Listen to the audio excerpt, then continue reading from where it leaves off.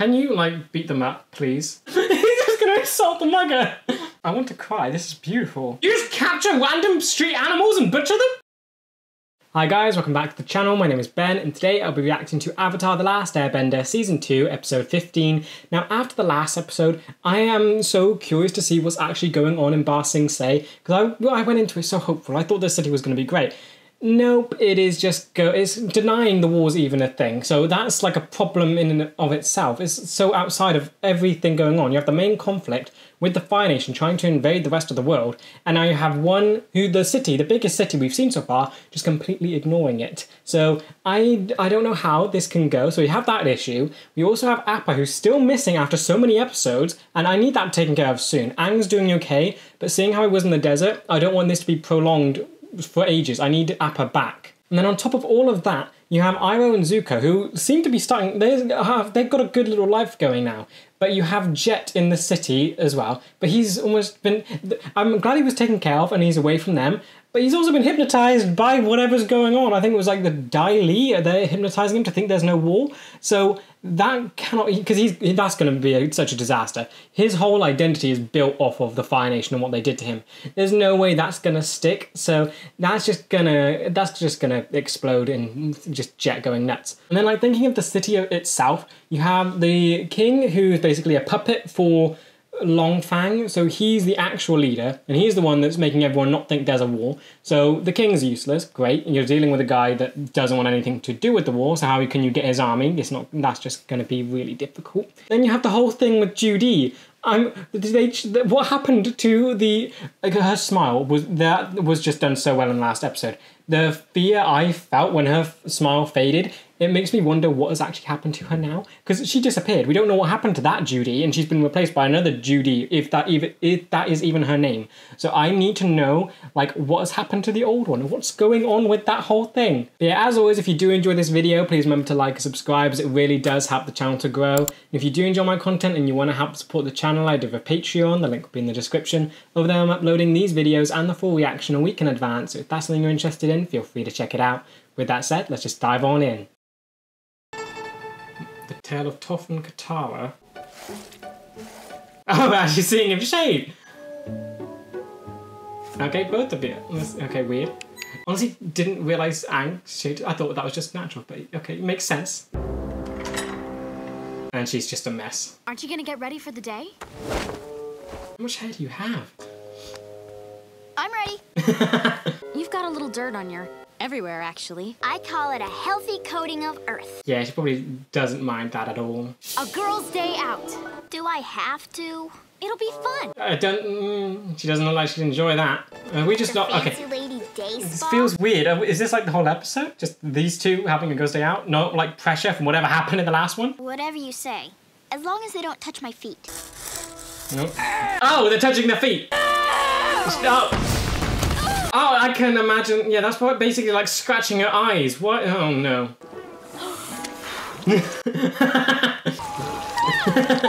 Oh, I love that she can, like, bend mud like that. This is so cool. I'm loving how creative their use of bending has become. Aww. That wasn't so bad. I'm not usually into that stuff, but I actually feel girly. Aww. I like this. So they're actually bonding. So it's not like the tension anymore. It's full on like their friendship blossoming. Great. Wow, great makeup. Thanks. For a clown. Oh, wait. She actually feels bad. I think she looks cute. Like that time you put a sweater on your pet poodle monkey. Can you, like, beat them up, please? Is that too much to ask? Good one, Star. I'm surprised she's, like, reacting like this. That was a good one. Like your poodle monkey. She seems so sad. What's she doing? Yes! Now that was funny. Yes, it was. Oh, yeah! Oh. Just completely flushed them away. One of the good things about being blind is that I don't have to waste my time worrying about appearances. Oh. Don't care what I look like. I'm not looking for anyone's approval. But it clearly affected you. That's what I really admire about you, Toph. She's crying. This is so sad. And I know it doesn't matter, but you're really pretty. Oh. I am? Yeah, you are. Oh, I love this so much. This is such a I sweet return the thing. compliment, but I have no idea what you look like. Thank you, Katara. Ow. Oh, This is like a little, a little mini stories all pushed together. This is quite cool. That was such a nice little story. Now, Iroh? If this is for a romantic picnic, may I suggest this lavender one? No, it's not a romantic picnic. What are you doing? But it is a special occasion. Okay, so we've got like a whole little story about Katara and Toph, and now we're getting one on Iroh. This is so cool. The moonflower likes partial shade. Instant. Awesome. Okay. Very loud child. Leaves from the vine, falling so slow. Is that gonna work? Little soldier boy, come marching home. It's working. Comes marching home. Oh, so are we just gonna? Is this like? Are we just gonna see Iroh putting all the good out into the world? Is this what this story is? Oh, Earthbenders. This is so awesome. That's not awesome. It is usually best to admit mistakes when they occur. No. Ooh. When I'm through with you kids, the window won't be the only thing that's broken. No. But not this time. He really just liked it. I'm really moving as fast as Aang. Give me all your money. Oh, why? What? What are you doing? I'm mugging you. That stance? He's just gonna insult the mugger. You are unbalanced and you can be easily knocked over. Are you? Awesome. Okay, Iroh's insane. I love you so much. With a solid stance, you are a much more serious threat. Don't teach him how to mug people. Much better. Iroh. You do not look like the criminal type. I know. You look starving. So you really think I could be a good masseur? Of course. You're actually sitting down having tea with the guy. While it is always best to believe in oneself, a little help from others can be a great blessing. Why could you not have been Fire Lord? This is insane. He's just putting so much good out into the world. Imagine if... Oh, wow. Seeing this, just so clear how different this whole world would have been. Is this the picnic? Happy birthday, my son. Oh. Only I could have helped you. Leaves Oh! falling so slow. Wait, this Like fragile song. It had something about Soldier Boy. little soldier boy, come marching home. Well, okay. Soldier boy comes marching. I want to cry. This is beautiful.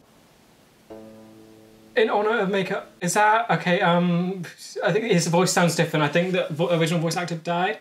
Okay, I need a little break. I want to talk about that one. Okay, so going straight into the next one. So I guess that is the reason why Iroh changed so drastically. He couldn't help his son, so now he helps anyone he can. I love him so much. That little tale was amazing. This looks depressing. Hey there, fella. You look hungry. Ads! Oh, armadillo tiger. The Dai Li won't give me any money because the kids stopped coming. And the kids won't come because my zoo's nasty and broke. Yeah, that can't be good. I wish I could get her a big open prairie like she likes. Oh, can you not like free these animals or send them out into the wild or something? You're not getting any money anyway. But how are you going to transport all these wild critters? What are you doing? I'm great with animals. Oh! No, you're not. You just unleashed a zoo into the city? How are you not kicked out? This is chaos. And there's one of those things. This is a nightmare. Aang? Is that... No, forget it. Okay, now you're gonna start helping, so you just released all of them at once. You didn't do maybe one at a time. And now you're sending them to other parts of the city. Much easier in my head. You think? Oh? What? Did that work on all animals? Not just bison? Even the lizards? Okay, great. He's crying. And it's still just... It's still just chaos. Open this gate. Or what? Or that. Yeah, open the gate, please. Okay, great. This episode feels so weird and I'm loving it. We're getting so many different contrasting like feelings from it. Toph and Katara was like quite It was a bit sad, but more justified, and we got to see a lot more of their friendship. Iroh's was beautiful and heartbreaking. This one is just pure chaotic. Is he making a... What are you doing? Okay, they're all in the same habitat. Are you making like a giant zoo? Are you redoing it? I love this so much. Is he actually making a zoo? And you're... Oh, wow. I mean, poor farmers and their land, but cool zoo. They seem a lot more happier, but it definitely looks a whole lot less secure. Oh, it had babies. You should think about working with animals for a living. Mommy, Miss Snowflake got out of the house again. Oh, he locked a cat in there. Aang. On second thought, you should probably stick to saving people. Yeah. The Tale of Sokka. Oh, great. Is it? Oh, that's cool. Just casually throwing the boomerang. What are you going to get up to? What are you doing? What tone is this going to be? Is it funny? Is it going to be sad? Winter moon glows with bright love. Poetry. Oh, what? Ah! Oh, great. Something struck me in the rear. I just wound up here. Wait, is he going to have like a little poetry story? 5, 7, then 5. Syllables mark a haiku. Oh. Markable oath. I am not an oaf. Yeah, that works. How well? In the spring, he climbs treetops and thinks himself tall. That's quite an insult. You're so smart with your fancy little words. I'm not going to be able to This is count. not so hard. He's doing well, I guess. Whole seasons are spent mastering the form, the style. None calls it easy. This idiot's going to get it straight away. Like I paddle my canoe, I'll paddle yours too. He's actually doing quite well. Okay, so it's going to be a funny tale. In fall, the clinging plum drops, always to be squashed. Ew. I'm always right back at you, like my boomerang. Ah, he actually managed to fit that in there? Repeat her. Young ladies, I rocked ya. Was it? No, that wasn't it. That wasn't it. Idiot. That's one too many syllables there, bub. What? Just completely thrown out. Poetry. What is your life? Oh, okay, Zuko. They're really going through everyone. I'm loving this style. Uncle, we have a problem. What? What problem? There is a girl over there at the corner table. She knows we're Fire Nation. How? What did you do? Seems to me she has quite a little crush on you. I was wondering if you would like to go out sometime.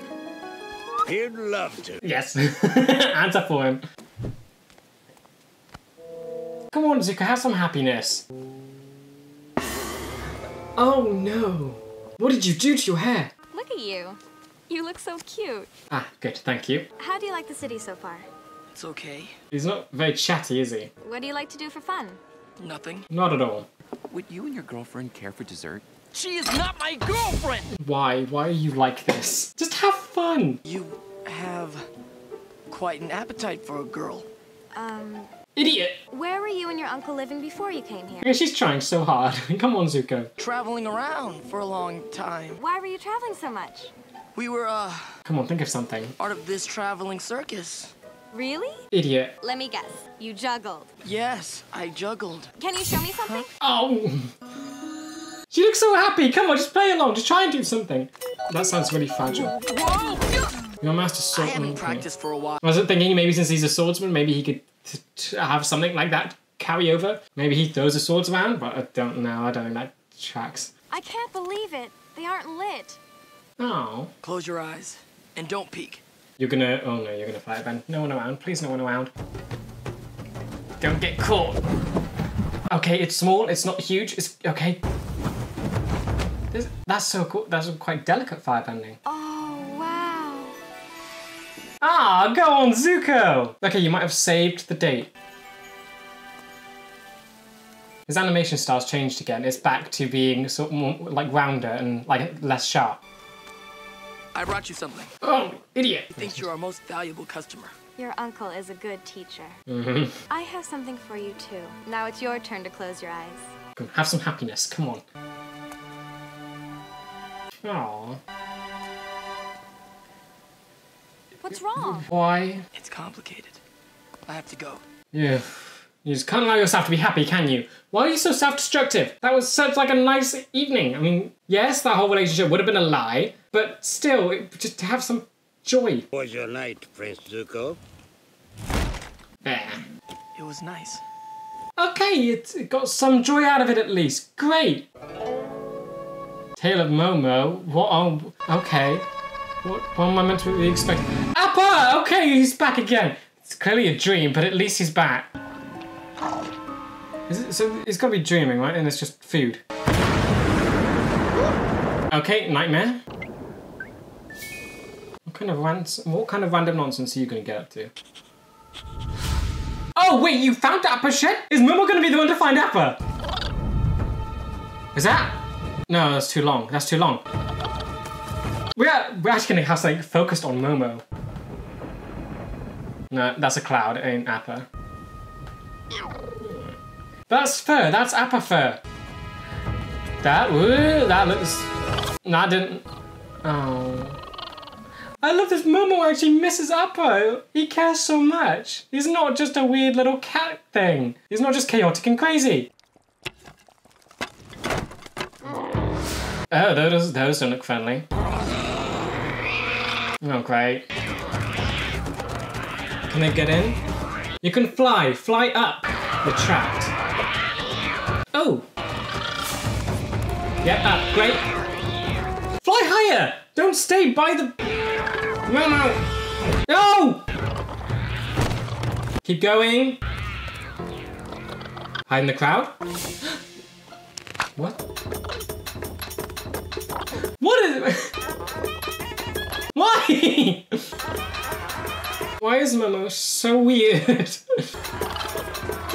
go along with it. Great. See? Ah! Oh, one's on him! How strong? I've got a question. I'm so questioning Momo so much right now. How intelligent and strong is he? Oh! Captured? Oh. Are they separate? That's a skull. That's lovely. That can't be good. Oh! Okay, I'm thinking so much more of Momo now. So he's not just some pet. He is actually smart and very strong. You just capture random street animals and butcher them? Is this how we understand? Okay, so is he only crazy because he doesn't understand? Posable thumbs! You're empathetic? You're saving them. Okay, Momo, you befriended them. Okay, I'm thinking of you so much more differently now. No, why'd you take that? Follow? Is this bad or good? Why are they waiting? They're leading him something. They didn't do the cats, no? There's no one actually gonna find Appa. What? It's that footprint. Oh, you're not big enough to realize what it is. Does he know what it is? It's a giant footprint. So Appa was there. Where? Oh, okay, that was an amazing episode. Why? So Appa was just right there. He was there. His footprint was there. I need Momo to know if I couldn't tell from that. Is he too small to realize that he's sitting in a footprint? Does he realize it's a footprint? Would he guide the rest of them to that location so they can investigate it? Yeah. So he's found Appa's fur. He's so close. I'm so surprised that Momo is actually the one to get that close to finding Appa. Right. I think that episode might be one of my favorites just from how much they did there. That was like 6 mini stories that were just absolutely amazing, each and every one of them. And each one changed the tone so differently. So that's 20 minutes, 6. I'm bad at maths. That was not long at all for each of them, yet they did so much. Katara and Toph's absolutely love. We got so much more. So first off, their whole tension, that feels like it's gone. They feel friends now. I'm so happy with that. Because it has taken a while and it felt believable that those two would have friction. But now that it feels like it's gone, they are getting along better, and I'm so happy with that. So not only are they just hanging out together and going like a girls' day thing, they're also defending each other and making each other feel good. Like, Toph's reaction to that is it surprised me a lot, but it does make sense. Because she always feels very confident and stubborn, but is that a mask for like her own insecurities? Because she can't actually see what she looks like. So it makes sense that, no, of course she would care what other people think she would look like. I think everyone does. But since she can't, she has no control over it. And she puts on the mask of just being mean and aggressive so people won't insult her because they know that if they do, she'll beat them up. But, like, it was so, like, weird to see her like that, so vulnerable and, like, crying. It certainly made me think of her a whole lot in like a much different way, because from what we've seen it like quite a few times now, where she is a huge strong character but she has these vulnerable moments.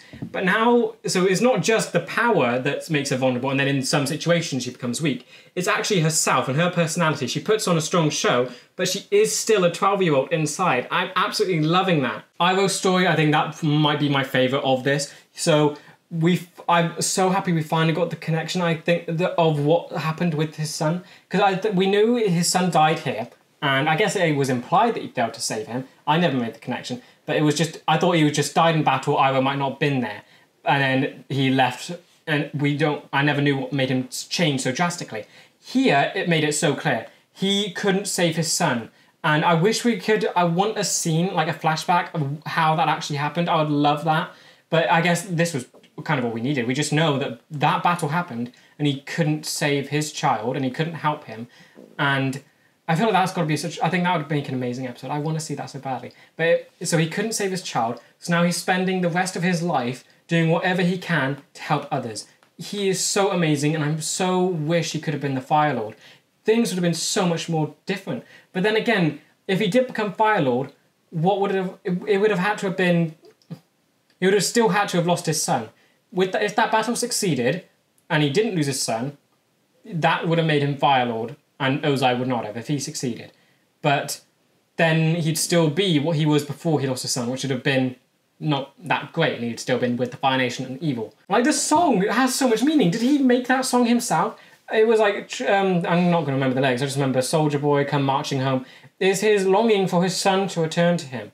I'll be so happy if that he actually made that. It's not like a full-on traditional thing. He made that song, dedicated it to his son, that he wants to come back, but he obviously can't. Like, the tone of that little short as well, it went from being so, like, crazy and chaotic with the mugging and, like, just him soothing people to just so heartfelt and tear-jerking at the end. And then you had the two more funny, chaotic stories, which was Aang and Sokka. So Aang full-on makes a zoo, helps animals. Great, wacky, love that. And it's a good break. Yeah, those two episodes were a good break in, I guess, how seriousness the little shorts were, because Toph and Katara were quite serious. Iroh, definitely more serious. Aang and Sokka, very much just comedy. I loved those two. They didn't do much to develop the characters, it was just a break in between, I guess, seriousness and going more in emotional depth. Then we had Zuko's, who, it was so sweet. He, like, went on a date, and he's like, so is that him, like, almost moving on? Or, no, it's not moving. He's still, I don't know. We don't know where he is. He's definitely, I think he's trying to build the life here, but I think he mentioned it in the last episode that he doesn't want that. But it's nice that he's almost giving it a try. So he's dating someone who lives here, or went on a date with someone who lives here. Don't know how many, if they'll go on more. I don't know if that would be official, his girlfriend, but it was still just a nice thing that he went and he just enjoyed, and he had, like, a nice time. He wasn't thinking about the Fire Lord, he wasn't thinking about the Avatar, he was just himself, and he just let himself be happy. Of course, he cut it short at the end, because he kind of has to do that, because he just can't let himself feel joy for too long. Because I guess in his mind, he shouldn't be allowed that. He's still on that whole honour thing. He feels like he doesn't deserve to be happy. I'm just so glad that he just let himself feel happy for a brief time. And maybe that can just be expanded upon, because it feels so good when he's not hating himself. And lastly, Momo's episode, Momo's little tail thing, loved that. So he got so close to finding Appa, thinking of Momo in such a different way now. I thought he was just like the sidekick, the funny pet thing that was like just for comedic relief. He's actually incredibly intelligent and strong and empathetic. That is quality that I never expect from this little character. But I'm so happy this episode did that for him. Because, like, he was basically just an accessory to the team at this point. He was found at the temple and he's been going along, and he just does funny random stuff. He actually had a full-on purpose, and he's gotten so close to finding Appa. Now I'm just hoping that continues, or like that carries over to the next episode. I want him to go back to the rest of the team and tell them what he's found, or at least try and show them what he's found. Show them the piece of fur and guide them to the spot. I'm so hoping that happens, because it will just cement that Momo is more than just a little sidekick. That episode was just absolutely stunning. I'm just in shock at how much they managed to do with, like, 20 minutes. They had so many different little stories, each displaying their own tone and emotional depth. And it's astonishing how well it worked. I mean, each little tale stands out so well, and all of them there wasn't like a bad one in there. They were all amazing. Like, I think my favourite has to be Iroh's. That was just so... I think I just love how beautiful it was and how just much it is to his character. It's his son, and the son's buried in Ba Sing Se, so he's not even in the Fire Nation. So did he go to where is the tree, like where the son is? Like, that is just so heartbreaking, and I love that man so much now. He's so happy, and he brings so much joy to the world, and it's like that all came from losing his child. I think that episode did an amazing job of just capturing what kind of emotion that has. But yeah, I guess the first one with Katara and Toph, loved that. It was so cool just to see Toph in a more vulnerable state and get to see her and Katara have this friendship and like to spend the day together and just get along. Because they haven't really had like a moment together since the whole thing where they were fighting about Toph pulling her own weight. Then it was training Aang, where they did clash a little bit, but Toph was kind of just being the bigger person and just saying, yeah, I'll try that, and just not trying it. So now, I guess, conflict is over, and they're working together. And actually, not just working together, they're spending time with each other and just enjoying that time. So great that they're on like a better page. But yeah, that one definitely did so much for Toph. Getting to see how much she does actually care about her appearance and how much she is insecure about things that's out of her control. That's what it is. She's insecure about things that are out of her control. So she can't actually see what she looks like. So, and I guess her like vibration thing can't help with that again. She can see things around her, but she can't see herself. Like, she talked about how she could see every little footstep that an ant made. So that has got to be so, I guess, blinding that she can see everything else around her in such detail, yet she can't see what she herself looks like. And she can't, I guess, see what other people look like. She can just feel the vibrations that things make. So, of course, she can't see where her hair goes, or she can't see, like, what colour. Yeah, she can't see colours, can she? So, it's, like, it's so heartbreaking to see that she's such a strong character, but it's all put there to protect herself from things that she can't control and things that she is sad about herself. Absolutely love what they did with the bullies. They could have risen above and just walked off, but no, they had to flush them down the river. So happy with that. And just seeing like what effect they had on Toph is I think I just love how much emotion they captured there with her. Then of course, I want to do such a standalone like look at that I'm gonna call them episodes. They feel like an episode, even though they were what, 2 minutes? It's 6 episodes and 6 tales in 20 minutes. It's shocking how short they are, but how much they did. Iroh's gotta be my favourite. Seeing him go around and just help people. What was it first? He helped a plant and I guess just put some joy out into the universe by having it bloom instantly. He soothed a crying child with that now beautiful song. And what else did he do? It was the children with the football game and just telling them to leg it after he did give good advice. He said, own up to your mistake and there's honour in that and try and redeem yourselves. Then the guy was massive and was going to try and kill them. So yeah, leg it, still good advice. And then the whole mugging thing, absolutely, I love how like funny that was. The guy was standing to him with a knife in his hand. Iroh looked so unfazed and unbothered, like, with that stance, he just went on to just give him life lessons, went on to actually teach him how to mug people properly, and then gave him advice on what to do with his life and change his life around. It's just shocking how amazing Iroh is as an individual, because he has all this battle strategy as well. It's so easy to forget that he is an incredible warrior. He could have just taken that mugger down and could have ended him very quickly, but he chose to help him and be nice to him and try and, just turn his life around. And it's all because of that heartbreaking end scene where I'm going to assume that's gotta be where the son is buried. So he's not even in the Fire Nation, he's actually in Ba Sing Se. Maybe that's the reason why the Fire Lord wants to take over Ba Sing Se so much, because his nephew's body is there. So I want to see if there is some sympathy to the Fire Lord. Maybe he wants to take it over so that Iroh's son's burial will be part of the Fire Nation, or it is just to conquer the world. I don't know. Maybe there's some sympathy there. Not sure. But I think that shot at the end with the sunset and the tree, it was so beautiful. The music, I love how when he's soothing the toddler, it's such an upbeat and light song, yet it changes so drastically when he's singing it to his son and how he wants him to come home. And I think just everything about that scene was incredible. I think the sun setting as well is always really symbolic. The sunset is always seen as like the end of it. It's the end of the day. And for like Iroh, I think it almost exemplifies his pain. He's a parent who lost his child. I always see that as one of the worst things that can happen.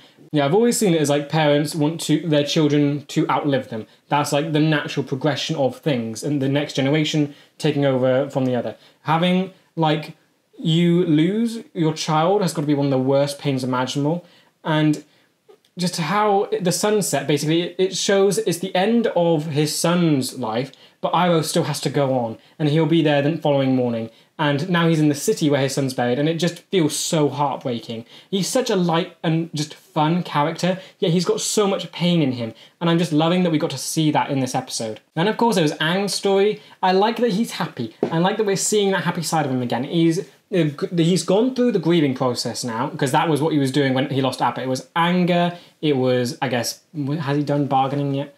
But he's basically come to acceptance in the fact that Appa's alive and he can be found. That's where he's at. I'm so happy that this was almost a distraction for him. He was dealing with animals, he was being fun, he was being a kid, and he's letting himself just be happy and enjoy life. So I'm glad that that is there, and I'm also happy that the episode also dealt with Appa in some way, but it wasn't Aang-centric, so he's allowed to be happy, and he's allowed to have that distractions, because he can't be miserable and thinking of Appa all the time. That's just not how life works. And I like that he is still a 12-year-old. He's going to get distracted, and I'm just loving it. Also, I feel his whole take over the zoo is kind of redemption for what he did to the fly in the desert, because he straight up killed that thing. There's like no doubt in my mind. He murdered something there. Yes, it was a giant bug bird thing, but Aang's a vegetarian. He was raised as a monk. So I'm assuming he goes along the lines of life is sacred and that sort of thing. So I'm assuming that, because yeah, I would almost want him to think badly about him killing the fly. Maybe not, but the whole scene felt